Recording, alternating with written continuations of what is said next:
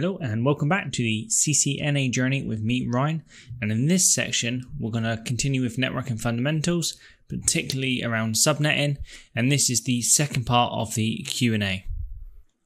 For those who don't know, you can contact me here on YouTube, connect on LinkedIn, Facebook or follow on Twitter.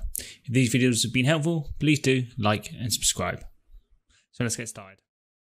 Okay, first one up then. What is 229 in its binary format? In the last video we had a binary and we changed it to decimal. In this we've got a decimal and we're going to change it to binary. And the first thing that we should be doing at this point is writing out the binary conversion chart. Now if this is something that you've not seen or not familiar with, go back and watch the other videos, and if you are, brilliant. And the way this works is ultimately we need to ask ourselves some simple questions, and those questions are: does, in this case 229, which is our number, does 128 fit into 229? Now if it does, the answer is yes, we give it a 1. If the answer is no, we give it a 0. It's probably best I don't put rings around them, like so. Now in this case, we know that 128 fits into 229, so we're going to put a 1 there. And since we've put 1 there, what we have to do now is take away 128 from 229. So what we're going to do there is simple maths. Take away 128 from 229 and we're left with 101. Now we move to the next number, and again, does 64 fit into 101? Yes it does. And now we need to get 101 and take away 64. And that is 37. And then we're using the next number. Does 32 fit into 37? Yes, it does. Okay, let's get 37.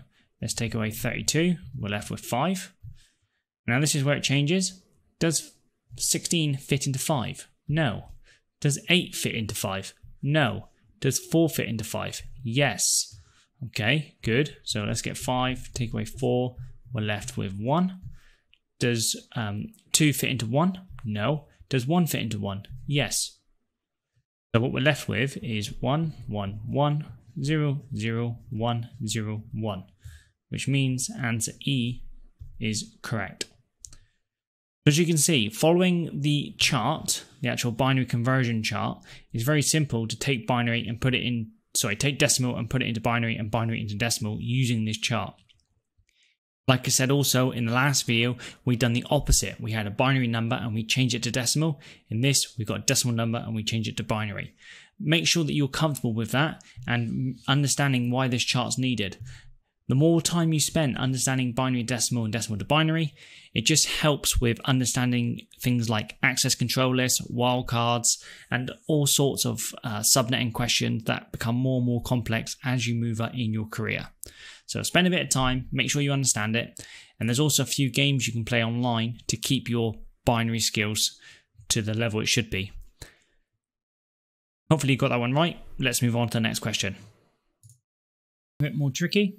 How many IPs are in a /28? And it says here, show your workings. So make sure you pause the video and work it out now. And when you're ready, unpause the video and we'll go over it together. Now, obviously, this is how I would work it out.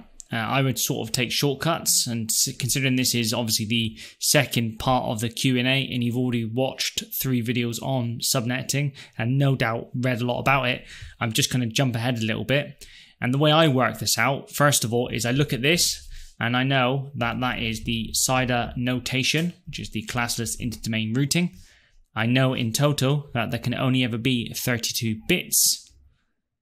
And I know that 28 bits represent the network, which means that there must be only 4 bits left, which represents the host. And what I then do is add the formula of 2 to the power of n minus 2, where n is now 4. And I ultimately go 2, 4, 8, 16, take away 2, 14. So I would say that how many IPs are in a /28 subnet? I would say there are 16 IPs with 14 usable, because we have to take away the 2 addresses because of the network and broadcast address. That's how I work it out. Obviously everyone will do it differently, but ultimately it's 2 to the power of how many bits are turned off minus 2. However you got to that same answer, well, however you got to the answer may be different, ultimately, long as it's the same answer. So this one's going to be a bit more tricky. We're being asked what is the 5th usable IP range of 192.168.0.0/24 when it's subnetted into multiple /30s. So first of all, 192.168.0.0/24 tells us that these bits here, so the first 24 bits, which happen to be the first 3 octets, we don't touch. They all must remain the same. And the reason for that is because we can't go any lower than the range that we were given. We only can go higher. So instantly, all of these ones, like for example, B must be wrong, and C must be wrong, and E must be wrong, and F must be wrong, because what we can't do here is we can't change this 3rd octet, because the 3rd octet is lower, as in a lower number, than 24 bits, and we're not allowed to change that. When we're subnetting this /24 into smaller networks, and in this case we've been asked to subnet it into /30s. And we also know straight away by looking at this one that they've asked for the 5th usable IP range, and this top one will be the 1st usable IP range. So within a couple of seconds you should instantly be able to identify that the question or the answer is D, and you could get that without even doing the subnetting itself. So hopefully some of you may have got onto that and got the answer straight away. However, some of you may have obviously gone ahead and done the actual calculation and subnetting before applying that sort of logic to the questions and answers, and that's fine. But of course, the reason I've done this is to show you that sometimes you don't need to get, sometimes you don't have to subnet the entire network range in order to find out what the answer will be to the question. But nonetheless, let's go over and find out what it would be. So we know now that we can't touch the first 3 octets, so all of the action happens in the 4th octet. And we also know that they want it subnetted into multiple /30s. Well, at the moment, it's a /24, meaning that we got obviously all ones. So we have 1, 2, 3, 4, 5, 6, 7, 8. 1, 2, 3, 4, 5, 6, 7, 8. 1, 2, 3, 4, 5, 6, 7, 8. And then 1, 2, 3, 4, 5, 6, 7, 8. And since they want /30s, what we have to do is continue with our ones until we reach the top. Because at the moment, we've got 24 bits turned on, and we need 30 turned on in total. So that's 25, 26, 27, 28, 29, 30. Which leaves us 2 bits turned off. And what I will do now is I'm going to do 2 to the power of n. And that tells us how big this host portion is, which is of course 4, because it goes to 4. And we can also do 2 to the power of how many bits that I've turned off. Right, so, sorry, 2 to the power of how many bits that I've just turned on, which is 2, 4, 8, 16, 32. And the reason those 2 numbers are important is because this tells us there are going to be 32 network ranges, all of which have a total of 4 addresses. And of course, in a /30, there are 4 addresses to usable. So we now know there's 32 addresses, and we know there's going to be 4 IPs in each address. We need to write out the address range because we're looking for the 5th one.